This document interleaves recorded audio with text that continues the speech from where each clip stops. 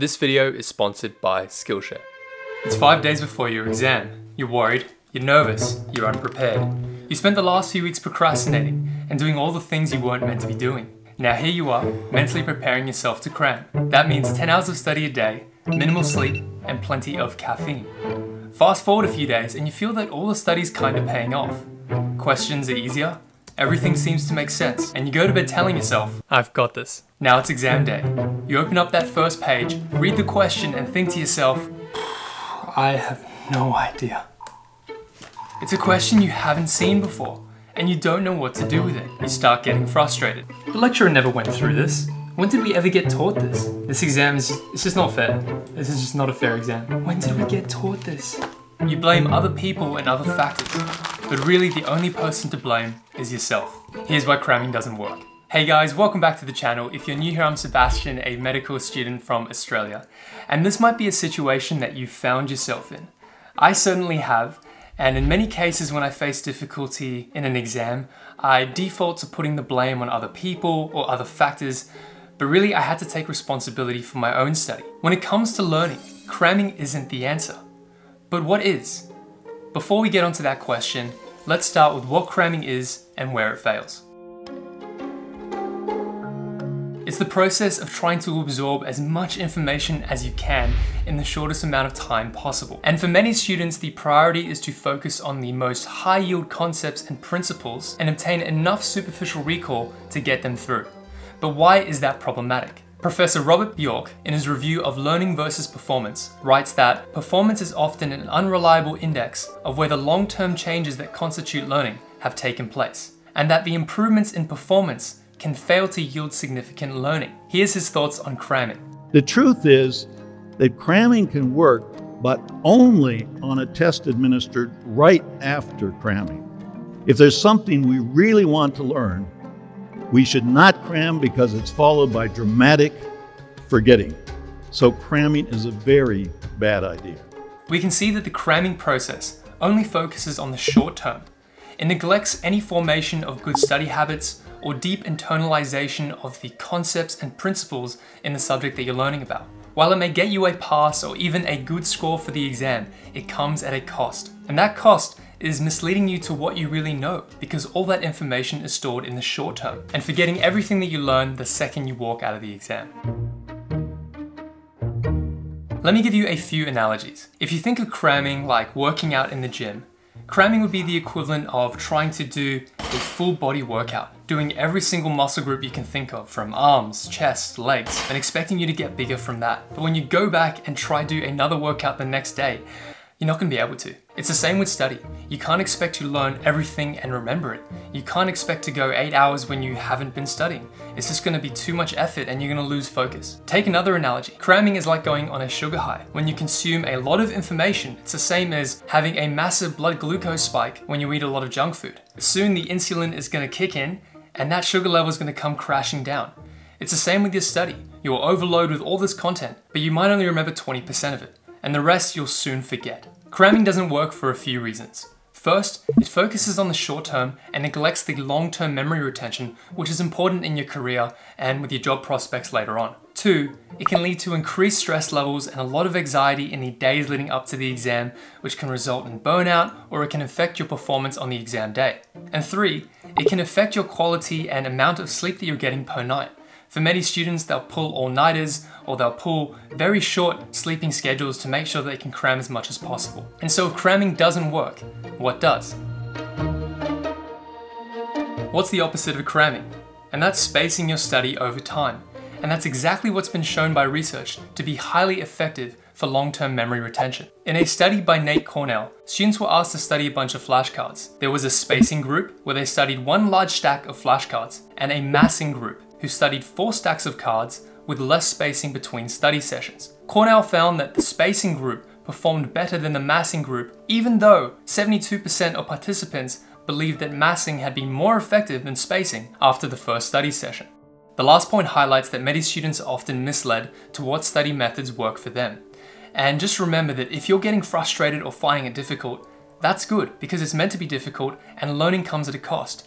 A lot of the time, students will just look over their notes and remember it and recognize it, but they haven't actually learned it. And although it may feel more comfortable to reread your notes over and over again, it's not until you test yourself and space out that repetition and constantly get exposed to it, that's when you're properly learning. Another study found that repeated retrieval with long-term intervals between each test produced a 200% improvement in longer-term retention compared to repeated retrieval but without spacing between tests. And from my personal experience, I find the brain reaches a saturation point to how much you can learn per day. If you're trying to revise 15 lectures worth of content, a lot of it's not going to stick. And I find that a sweet spot for me is usually a maximum of 5 to 6 hours. After that, my brain's pretty fried. So I'd recommend finding out that sweet spot for you and building up your mental stamina to be able to study for long periods of time. So how can you employ spaced repetition? First thing is to create a study schedule that outlines what specific topics you're going to learn on what specific days. If I was doing some anatomy revision, I might schedule to do it on the Monday, and then I'm going to have a look at it again on the Thursday, and then I'll have a look at it again the next Thursday. And so I'm seeing it 3 times over 2 weeks. Instead of just trying to spend one big day doing all my anatomy, I split it into 3 smaller sessions doing my anatomy. And in the meantime, I could also be arranging other topics or other subjects to study about. I might chuck in biochemistry or molecular biology. And that way, I'm being continually exposed to different information over a spaced amount of time. I wholeheartedly believe that it's better to study 1 hour a day rather than to try do a 10-hour study day. Even though it's less amount of time, you're going to retain a lot more. And we'll get to the reason for that shortly. But what's integral to making the study plan stick is building good habits. We are what we repeatedly do. Excellence then is not an act, but a habit.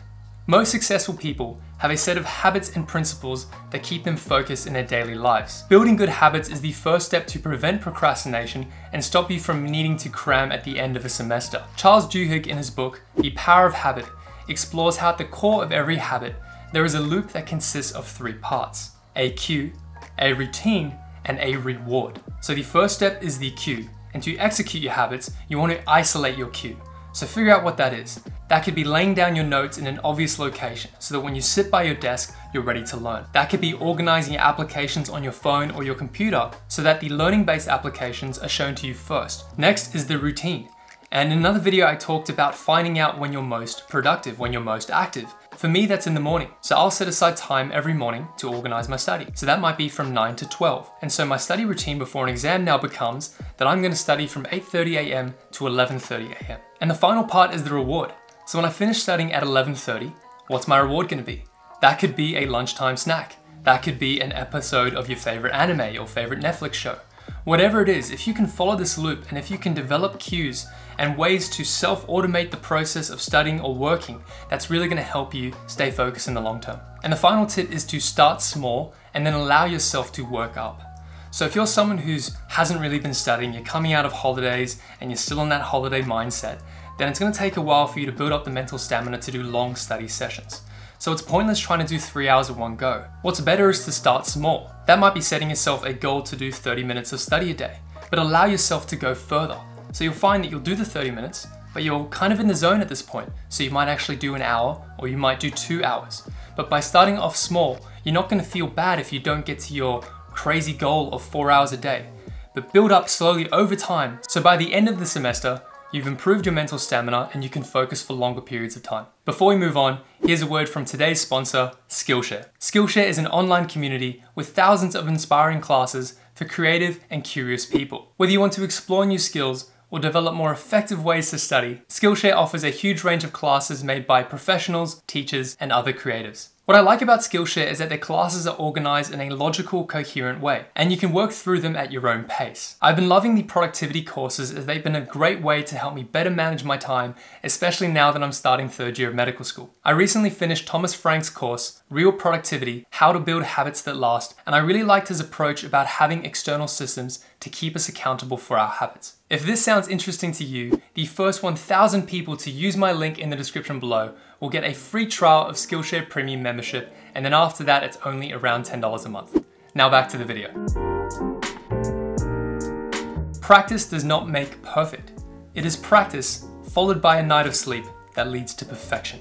We all know that sleep is good for us, but for some reason when it comes to finals we seem to neglect it. And it may sound counterintuitive, but sometimes it's better to nap for 1 hour rather than to try keep cramming for another hour. That is exactly what was found in a study of 90 young adults. They were asked to learn detailed factual knowledge and then given either a 1-hour afternoon nap between learning material or 1 hour to cram and revise the material. What the study found was that after a week, napping maintained a significant advantage in terms of memory compared to cramming, which did not. Studies have also shown that sleep improves declarative and procedural learning. Results from 3 labs asked volunteers to perform 3 different tasks: a visual texture discrimination test, a motor sequence test, and a motor adaptation test. These studies demonstrated that there was a post-training improvement after a night's sleep compared to an equivalent time being awake. Sleep also helps with declarative learning, which is the knowledge that we're able to recall and verbalize. In one study, 40 healthy students from 10 to 14 years old were given a paired associate test where they repeated related and unrelated pairs of words. Related words could be like tree and leaf.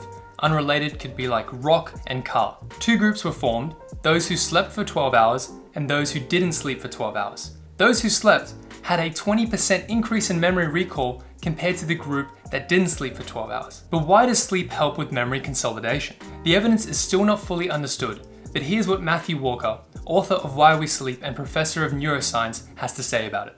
What we've discovered is that there are big, powerful brainwaves that happen during the very deepest stages of sleep that have riding on top of them these spectacular bursts of electrical activity that we call sleep spindles. And it's the combined quality of these deep sleep brainwaves that acts like a file transfer mechanism at night. So now you're probably thinking, how can we improve our sleep if it's so good for us? Some quick tips that I recommend is to make sure that you're going to bed at the same time every night, turn off any blue light in the hours before you sleep. And ways I do that is to put a night light on my phone or to use the application Lux on my computer, which adds a warm light. And finally, to make sure that you're actually getting enough sleep. And for most people, this is generally around 7 or 8 hours. So next time you're thinking of pulling an all-nighter, think again, because sleep has profound impacts on your memory consolidation and long-term memory retention. All right, guys, I hope I've shown you some of the downsides to cramming. And even though in some cases it can work, sometimes the performance on that exam can highly mislead you to what you actually know and to whether long-term learning even took place. Spaced repetition, building good study habits, and getting a good night's sleep are all important ways that you can ensure long-term learning. If you enjoyed the video, remember to hit that like button, subscribe if you want to see more content like this, and until next time, this was Sebastian, stay sharp.